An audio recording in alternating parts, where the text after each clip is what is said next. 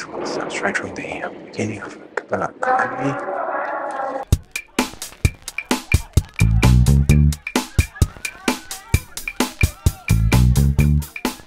Let's dance.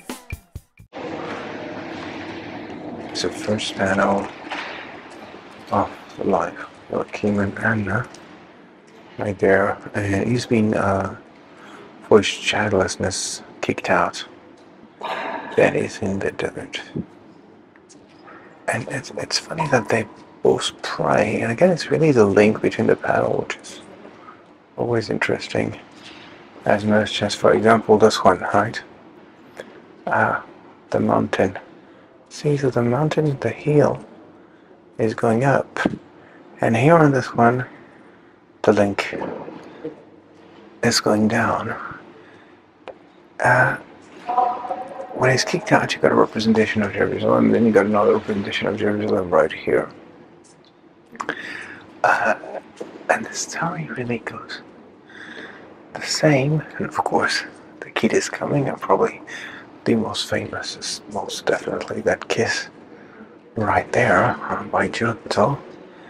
And then you have the kid, which will be the Virgin, of course.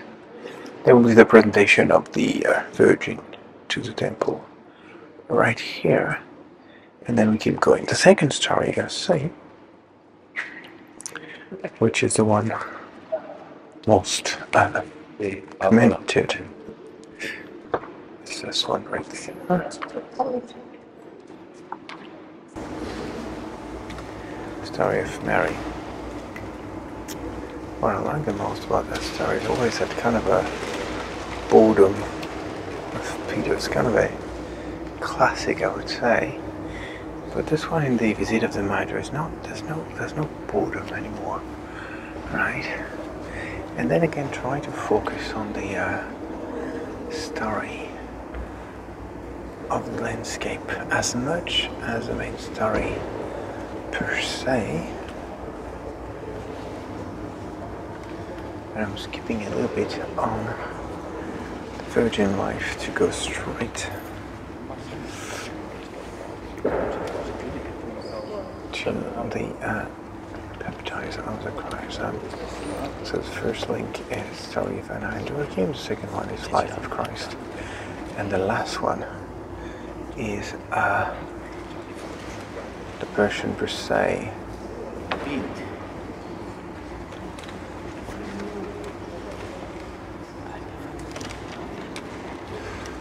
So this one, the Feast of Cana. It took me a while to recognize this one. I can focus. I really like the fact that they're going for it.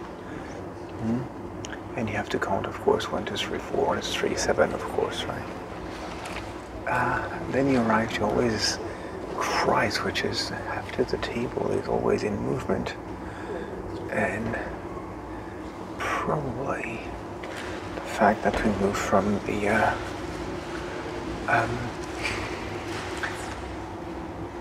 the buen fresco to the like this, right? To look at the Christ in movement, the buen fresco, right? To the secco fresco. So that's true for the ultramarine, which is blue, that is made after lapis lazuli, and that's why, because he really wanted that blue to be more vivid, that he decided to paint it on top of another fresco that Michel, the two technique, the bronze fresco, and then the fresco secco, right? Then you got the temple, and finally we move to the more vivid one, which is the Last Supper. I'm going to go like this. I got the Last Supper right there.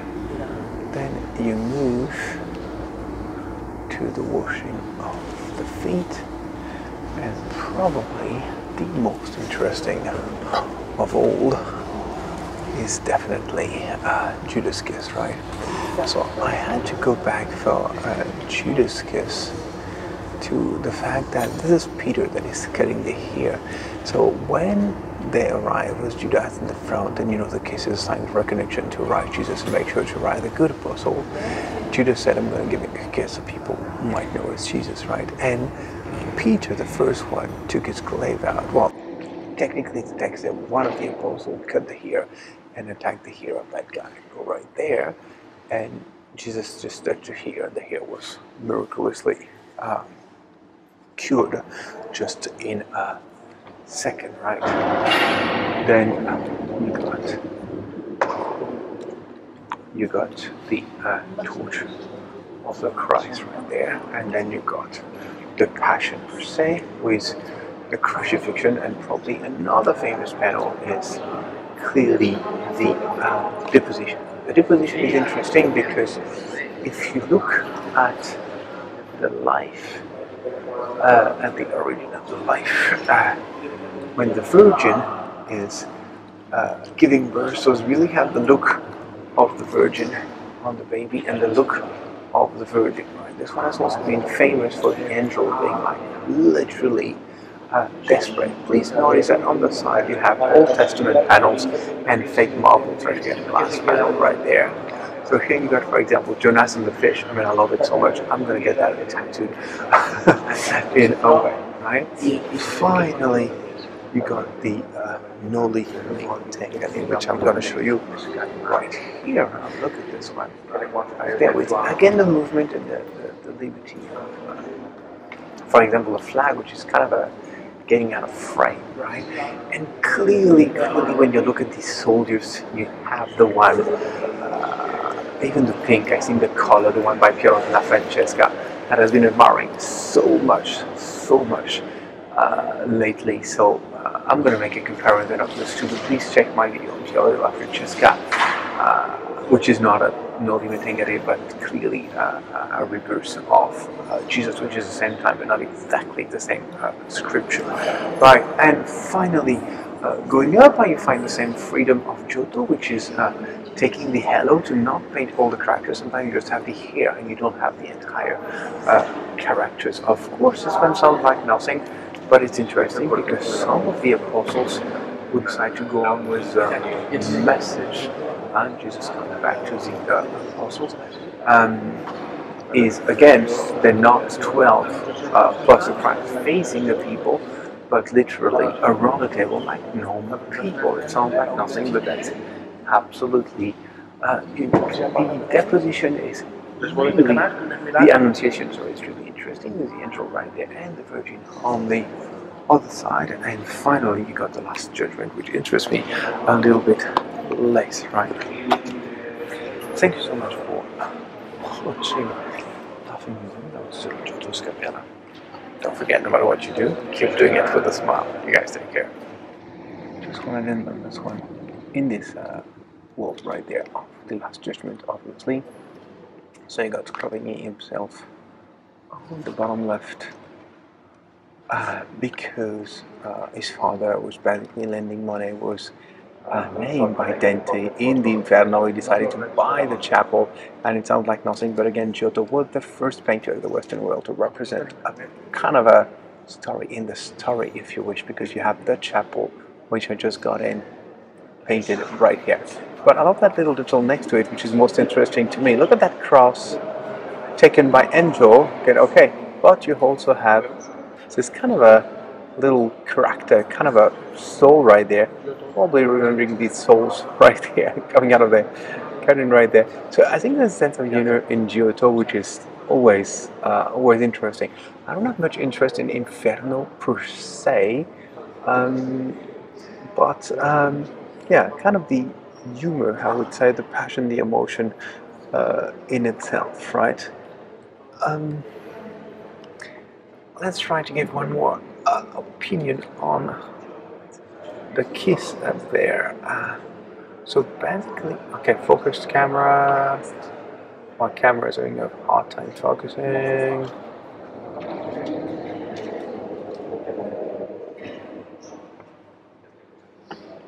Alright, the really about the kiss is what the volume, and I'm going to try to make some comparison on this one. Really interesting.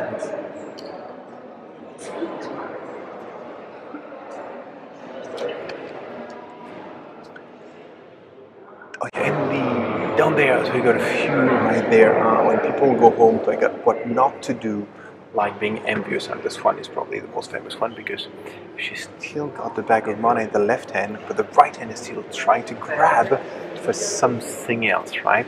And the snake going out of the mouth is going back in the eyes because basically what it tells you is like you are your own damnation, and because you greedy like this one, which is greva, it's written in Latin all over, very easy to read in Latin. So you can tell you are creating your own problem by, for example, renting more, which is still a major problem of society right now. As I'm working a lot on partiality, I can tell that, right? Infidelidade.